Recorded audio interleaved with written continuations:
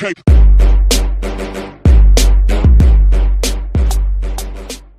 Hey everyone, Doug here from 2+ Stuff, and again, as the snowstorm continues outside in Seattle, I'm doing more of my patron questions, things they send in to me, and turning into content that everyone can enjoy. So this one comes from Rad Dude Nelson, and he asks, I have a non-lore related question. What are some tips for someone who is looking to do some conversions or kit bashing?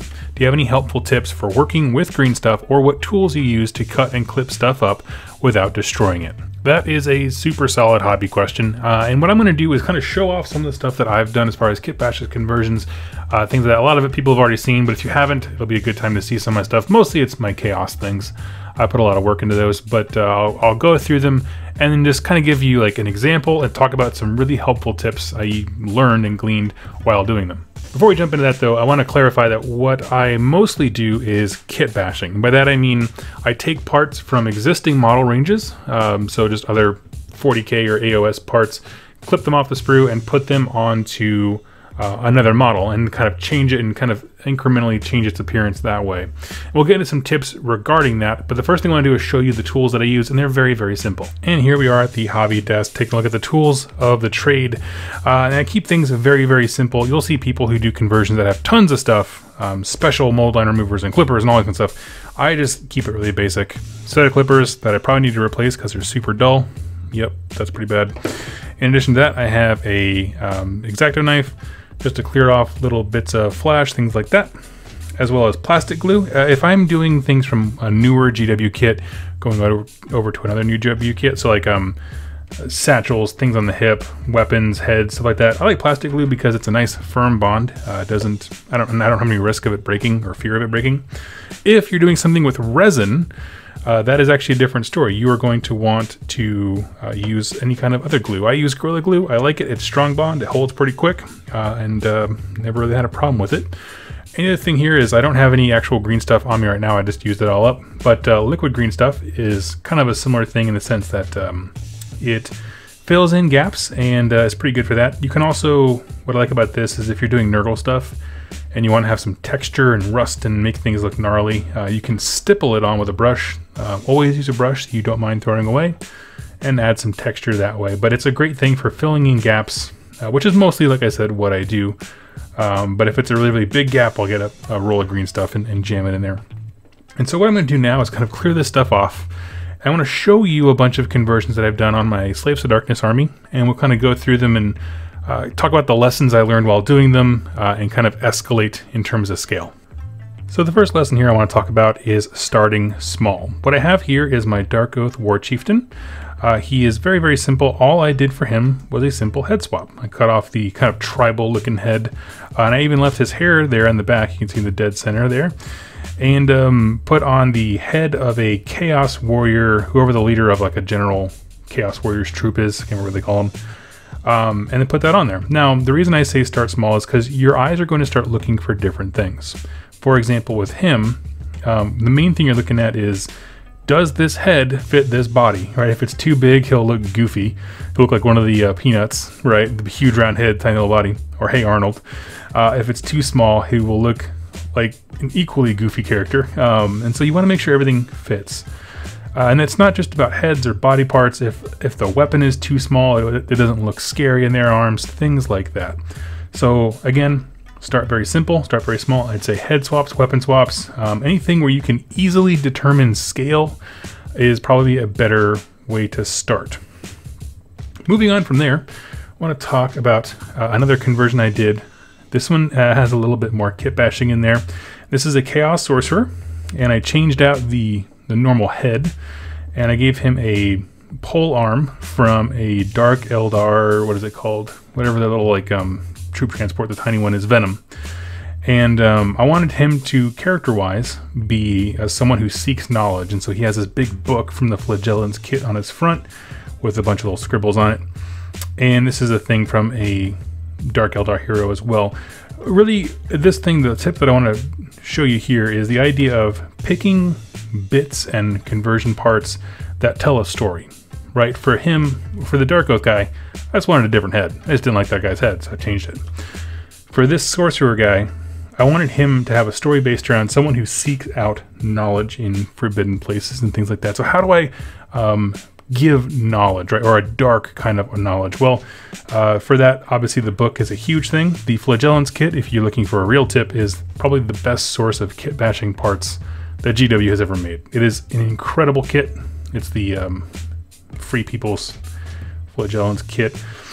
Beyond that thing, the book on his front, as far as the skull, stuff like that, I still wanted him to retain a very like primal, like he's searching for dark ancient magic.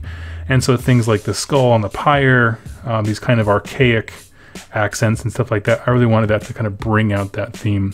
And so that was kind of the idea there. Now here, there's almost no green stuff whatsoever. It is just straight porting over parts. That's a dark plastic glued on the Archon's backpack. The Flagellants kit, which has a lot of chains and things like that. You can't quite see it, but the chains go around his neck. And the head is from a Dark Eldar flyer guy. So this is a really, really simple one. It's all just straight parts from one another. But the idea was to try to put these parts together in a way that creates a story for this character. On that theme, we're going to talk about the use of color. So this is another Chaos Sorcerer Lord that I put together. And it is also just a bunch of kits, pieces put together. And this is the, I believe it was a resin sculpt from the, the Wood Elf line. She used to be like a Wood Elf sorceress type. So I cut off her head, one of her arms, and that was pretty much it, I think, as far as cutting stuff off goes. And put on the Dark Eldar witch head, a witch arm. I wanted her to be like a Zinchi wizard. And so she has a bunch of minions doing her work for her evil matriarch type. And so to convey minions and things like that, I had 2 brimstone horrors at her feet, which you can see there. As well as, since we're going Zinchi, this is the book that comes off the chariot, and I put some scribbles in that. So knowledge is a huge theme with my sorcerers. I want them to always be seeking more, getting better. But yeah, this was one where to demonstrate the use of like resin and stuff like that. Yeah, I had to use Gorilla Glue on her to get her to stay still and get all the parts together. I did, you can barely see it, but I did do some green stuff along the back here to do some fur because there was a huge gash in her shoulder where the 2 arms didn't quite line up. And I thought having a little cowl or something like that going around her back would be really, really cool looking. And so very minimal. I don't do a whole lot of green stuff sculpting. Basically fur is all I do because I don't know how to do any of the rest of it. But it turns out to be pretty well. So again, this is another one where I'm picking parts to convey a core idea. She has minions beneath her that she likes to be in charge, and is a seeker of knowledge as well. So again, I kind of use those 2 interchangeably. There's very few times where I have both on the table. People really like this one. This is my Chaos Sorcerer Lord on Manticore. And so this is the one, probably the more advanced one, where I used a lot of green stuff. And I say a lot, it was just a lot by volume. For this one, if you go pull up the GW site and look up the Manticore model, his head comes out to be right about there. And so what I did was I basically took an X-Acto knife and my pliers and I carved all of that away. When you're doing this kind of stuff, what I really recommend you do is just be very, very careful in the sense of don't cut yourself, obviously. But remember, you can always take more of the model off. It's really hard to put it back on. And so it's a lot of trial and error. You know, you'd shave a bunch off, put this skull, which comes from the GW skull kit, like the bunch of 200 skulls in a box. Put it on there, see if it fits. No, it doesn't. Okay, and take it off, scrape off a bit more, do it again. Probably try to dry fit about a dozen times or so to make sure I got it quite right. When I did get it quite right, there was still a huge gap right here where the skull meets the mane on both sides because it just isn't that big of a piece.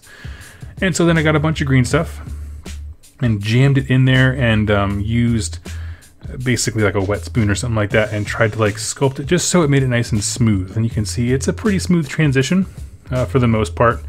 It's meant to be a dirty skull anyway, so some of it looks perfectly fine. But with this one, you know, have a vision for what you're doing. And remember, when you're scraping things off or removing parts of the old model, always be very conservative in how you do that. You can always, like I said before, take more off. Really hard to put more on. And that is pretty much it for that. I didn't do really many conversions besides that head. That's kind of the main thing for this model anyway. When you see it coming at you across the table, like this is what you see. And it's awesome. And I absolutely love him. So Rad Dude Nelson, I hope that was kind of a little bit help, but to recap, because I kind of got a little rambly there, start very small, head swaps, weapon swaps. You're really training your eye to look at scale rather than what you in your head would look or sound really, really cool. Beyond that, it's about picking items that match what you're trying to present. And that's why when I did the videos talking about the realms, like conversion ideas. These are the bits you can look for that would really add this flavor to X model. That's the kind of stuff that I mean, where if you're seeking knowledge, things like books and scrolls are great. If you want them to be thieves, like, you know, carrying things because they're pickpocketing is also really awesome. So again, skulls are an easy one as far as showing that they're fighty and mighty and things like that. So just really understand what you're trying to convey and then think of ways to convey that from other parts of other models. Beyond that, everything is just experimentation. Try a few kitbashes, see if what you've created matches the vision you had for it. If it tells the story you want to tell, keep doing it, exploring it more. Otherwise than that, it's a simple matter of just moving parts from one existing kit to another, filling in the gaps and things like that. I'm probably the worst person to ask when it comes to like green stuff, sculpting tips and stuff like that. I don't do any of that. Your tools can be relatively simple, just like the ones I had here. That's how I do all of my model conversions. Just clippers, an X-Acto knife, and something to kind of fill in the gaps, whether that's a real green stuff or liquid green stuff. Pretty much all you need with some adhesive, glue, plastic glue, whatever you want to use.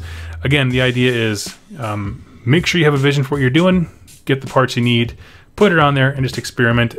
What I would also say at the end here is that less tends to be more. So for example, with my Fire Lady, I could have done a lot more fire. I could have put 5 more brimstones on her base to really nail home the fact, but I tend to find that the more subtle conversions are the ones that makes things really stand out, as opposed to if you push a theme too hard, it can be kind of boring, I guess, in a sense, but that's up to you. Like I said, experimentation is the way to go.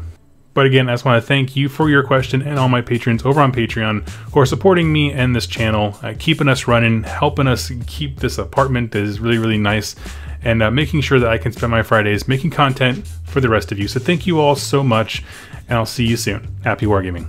Hey Wargamers, Doug here, and I know that you've been looking for ways to save money with your hobby. The best way to do this is by magnetizing your miniatures. Buy fewer models, increase the number of options you have in your units. While there are several magnet vendors online, only one of them was specifically tailor-made for wargamers, MagSavvy. MagSavvy magnets have their polarities clearly marked, so you never accidentally end up with that arm repulsing the torso situation that we get sometimes. And it makes magnetizing an entire unit or army a breeze by ensuring that every single weapon works for every single model. You get more, you pay less, and you can get busy gaming, which is what we're here about. So head over to 2plus Stuff for more details. Currently only available in the US, but coming overseas very soon.